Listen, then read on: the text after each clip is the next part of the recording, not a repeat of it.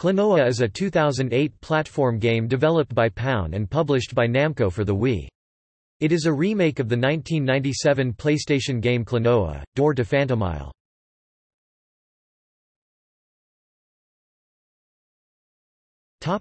Gameplay.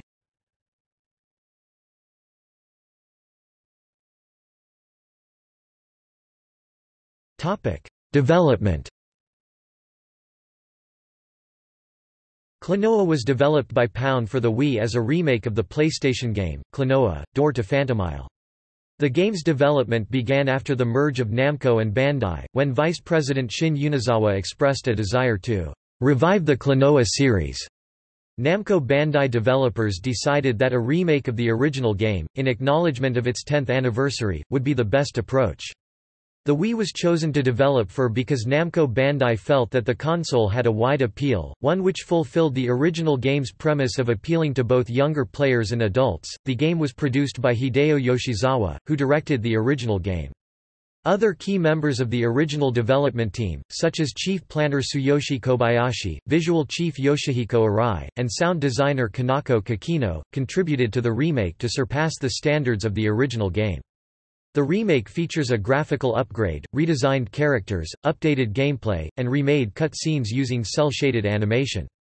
The original game features voices in a fictional language unique to each character, but these have been re-acted in Japanese, although the player has the option of hearing either. The voice actors include Kumiko Watanabe as Klonoa, Bin Shimada as Joka, Akemi Kanda as Hupao, and Yuko Minaguchi as Lafise. Many small modifications were made to the gameplay to make it much more intuitive and easier to control, according to producer Yoshizawa. These include the speed at which Klonoa runs, the length of his shot, and adjusting the hit range of the enemies. Additions to the gameplay are centered around unlockable features, such as additional costumes and reversible levels designed for the hardcore fans. Namco Bandai considered a special redesign of the Klonoa character for North America, and surveyed audiences on the qualities of a potential redesign. The appearance of the redesign was panned by critics, who considered it depressing and compared it to Poochie, a parody character from The Simpsons who was designed as an unnecessary change to a television show, and who embodies the idea of jumping the shark. Due to strong support for the original design in the survey, Namco Bandai abandoned the redesign. The subtitle, Door to Phantomile, was also omitted for the North American, European release. Release. The remake of Klonoa, Door to Phantomile was announced at Nintendo Conference Fall 2008 on October 2, 2008, where a software lineup video for the Wii contained footage of the game. The game received coverage in articles by Japanese magazines and websites, such as Weekly Famitsu and Dengeki DS and Wii. An official website for Door to Phantomile was created and periodically updated. Namco Bandai dedicated 3 kiosks to Door to Phantomile at Tokyo Game Show, with one located in a children's area. The advertising campaign for Door to Phantomile consisted of 2 television commercials and a radio commercial, and posters and videos for stores to display. Klonoa, Door to Phantomile was published in Japan on December 4, 2008 by Namco Bandai Games, and was released in North America on May 5, 2009 and in Europe on May 22, 2009.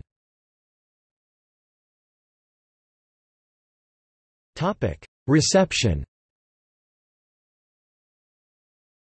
The game received mostly positive reviews from critics, earning a 77 out of 100 rating from Metacritic. The title experienced low sales in Japan, however, debuting as the 33rd highest-selling game in the region during its first week with only 5,800 copies sold. Reviews of the gameplay have been mixed. Weekly Famitsu felt that the game was overall enjoyable, awarding it a 36 out of 40 score and a Platinum Award, but criticized it for a lack of freshness. The magazine also felt that the graphics had evolved significantly. Sentiments echoed by Kotaku, who also praised its gameplay while criticizing the game's overall simplicity, calling it a fairly stock platformer. GameSpot also felt the game was enjoyable, but criticized the game for being linear and easy. GameSpot praised the game for a large amount of detail, and called the environment bright and colorful. IGN similarly praised the colors of the game, calling it visually impressive due to its lush water palette and great water effects. 1UP.com compared the graphics to those of the original game's successor, Klonoa 2, and would later include the title in their list of the 6 obscure Wii games you must play. Editors of Nintendo Power named Klonoa as one of the 30 Wii Essentials in June 2012, and later ranked it as the 63rd greatest game ever released for a Nintendo console in their farewell issue the following December. GamesRadar placed the game 38th on its own list of the top 50 Wii games in 2013. Notes